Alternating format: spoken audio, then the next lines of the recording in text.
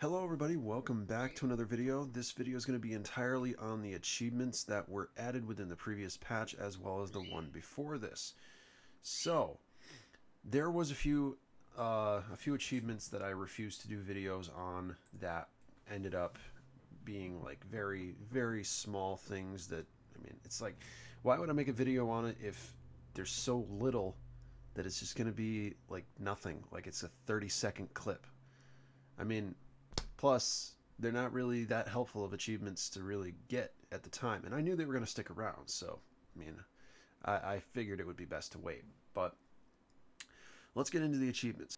So the first one is to win the Infiltration LTM 10 times during Season 2.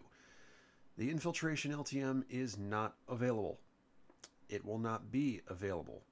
Not for a while. If it ends up being next week, I don't doubt it. But this was added a couple of weeks ago, and people were like, "Oh, Infiltration, what's this?" It never came out. So I had a feeling that this wasn't going to be something that comes until later in the season, because Infiltration, it kind of makes you think like, oh, we're going to be infiltrating the enemy base, and that's going to decide whether Ghost or Shadow wins. Like, that's how I think of this. So there is an achievement to win the Infiltration LTM 10 times. Do not know when that's coming out, but when it does, that achievement will be activated. And then there's another one to use a disguise to switch sides during the Infiltration LTM. So you can be on Ghost or Shadow side and then use a disguise, and then you're on the Ghost or Shadow side. The next achievement, as you can see here by this game clip, is to fly a Choppa in Season 2. Very, very simple to do. Just land at one of the spy bases that has a helipad, grab the Choppa, and then you're done. Now the next one, as you can see here, I'm going to go through the spy games in the lobby just to show you. You have to win Operation Drop Zone match once and 10 times, and then you have to win an Operation Knockout match once and 10 times. Drop Zone is really easy to get the 10 wins because it's mainly just team-based, and your team most likely will win even if you do nothing. But Knockout requires the full team of 4 to actually succeed in the match. Not only do you lose immediately after you lose a round, you don't get second chances even at the beginning. So you're gone if you lose one round out of the 4. Now the next achievement is a umbrella. You have to use the umbrella to protect yourself from 2011 damage. The umbrella, aka the Kingsman, I have not yet seen it in actual game modes. I was able to get it in a custom match here to show you guys some gameplay footage of what the attacks are like, but I have not yet found this thing at all in the game. So I'm guessing that it's either not out yet or it's going to be released this upcoming week. The next one is to deal 1968 damage to opponents with the Kingsman. Once again, same thing. It's difficult to find. I don't know where it is. The next one is to destroy a Choppa with a missile battery. Now this one confuses me. There is no missile battery in this game whatsoever.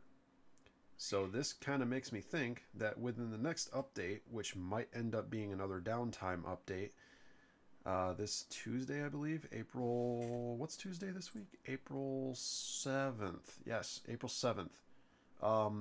We might end up getting another downtime update, which will give us the missile battery item. Other than that, I don't know what a missile battery is, but apparently you can destroy Choppas with it, so that's cool. The next one is to destroy 4 walls as Deadpool. This one does not work. I do not know why. I don't know if it was intended to be activated, but it does not work. If you destroy walls with remote explosives, with pickaxes, with guns, does not matter. If you try to do this achievement, it won't work. I don't know why it's not working, and if it was scrapped, I don't know why it's still here. And the final one is to use the ground pound emote as Deadpool, which you can see here in the gameplay footage. You cannot do it in the lobby to get the achievement. You have to do it in a game mode. I went to a yacht in solos, and as a matter of fact, you don't even need Deadpool to get this achievement. Somehow it works without Deadpool. If you just have the ground pound the ground pound emote, you can use it with any skin and it gives it to you.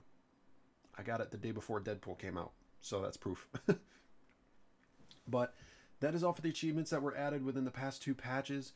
The first video that I kind of thought about doing was basically just the first 5 achievements. It wasn't really worth making a video on it, but now that we've got more, I figured it was time to update you guys on achievements. So I hope this helps you all with how to get the achievements. Some of them, like I said, do not work, and I mentioned which ones those are. Some of them are not activated, so there's only a select few you can do right now, but when they become active, I'll make sure to put up a community post on my YouTube channel to let you guys know. So that is all. Hope you guys enjoyed, and make sure to use supporter creator code StrawDesertHD in the item shop if you wish to support me. And if you're not already subscribed, turn on the bell notification so you can stay notified with all the videos that I plan on making throughout the next few weeks. So I'll see you then.